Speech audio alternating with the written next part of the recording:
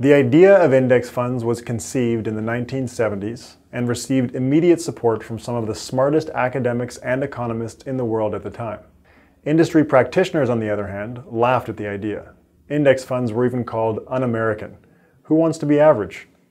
The first index fund that could be accessed by retail investors was launched by Vanguard in 1975. Despite the long-term existence of index funds, actively managed funds have completely dominated the investment fund market until recently. In the US, passive funds have doubled their market share since 2006, increasing from 17% to 34% of the investment fund universe at the end of 2016.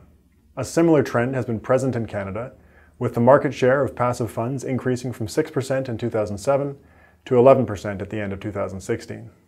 People in general are becoming increasingly aware of fees and performance, and there is ever-mounting evidence that favors index investing as the most sensible approach. So what happens if everyone invests in index funds?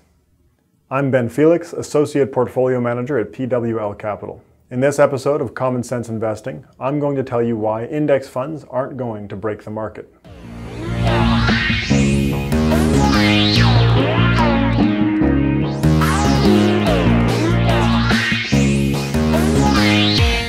The failure of actively managed funds has played a significant role in the growth of index funds. Most active managers underperform their benchmark index. One of the explanations for their underperformance is that markets are efficient, a term that was coined by Nobel laureate Eugene Fama. It means that security prices reflect all available information. In an efficient market, an active manager does not have an information edge because anything that they can know about a stock is already included in the stock's price. The only way to beat an efficient market is to accurately predict the future, which is very hard to do consistently. Most people that believe in market efficiency do not believe that they are perfectly efficient. They believe that markets are efficient enough that it is extremely difficult to know when someone who profits from a trade was skilled or just lucky. The way that markets get efficient is by having a lot of people buying and selling stocks based on the information that they have. All of the active managers who are spending resources to research stocks in an effort to make a profit are injecting the information that they have into the price of those stocks. These aren't mom and pop operations either. The largest and most sophisticated investors in the world are the ones placing most of these trades. If markets are efficient, you can't beat the market consistently, and indexing is the smartest way to invest. But markets can only be efficient if there are enough people trying to beat the market. Wait, what? That's a paradox. And it actually has a name. It's called the Grossman-Stiglitz paradox. It was introduced in a 1980 paper titled On the Impossibility of Informationally Efficient Markets. That action of them swooping in and profiting would attract other active managers to do the same. You can think of it like an equilibrium. If too many people index, some active managers may profit, but by doing so, they will push the market back toward being efficient. Markets are probably not perfectly informationally efficient all of the time, but they are efficient enough that it is very difficult to beat them consistently.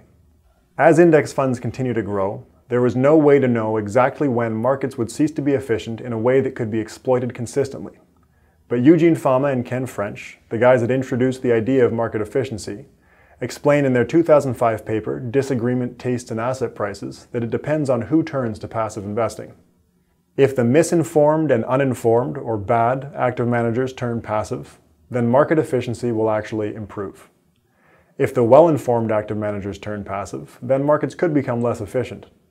But even if an active manager with good information turns passive, the effect might be very small on market efficiency if there is still sufficient competition amongst the remaining active managers.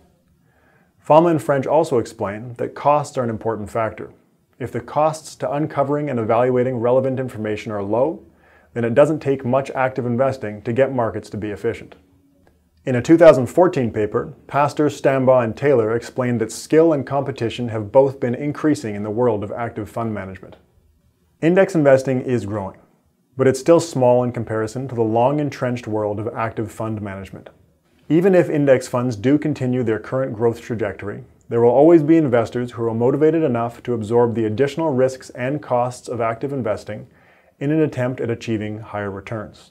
With the decreasing costs of information and increasing skill and competition amongst active managers, it is likely that markets will remain mostly efficient for a long time. My name is Ben Felix of PWL Capital, and this is Common Sense Investing. I'll be talking about a lot more common sense investing topics in this series, so subscribe, click the bell for updates. I want these videos to help you make smarter investment decisions, so feel free to send me any topics that you would like me to cover.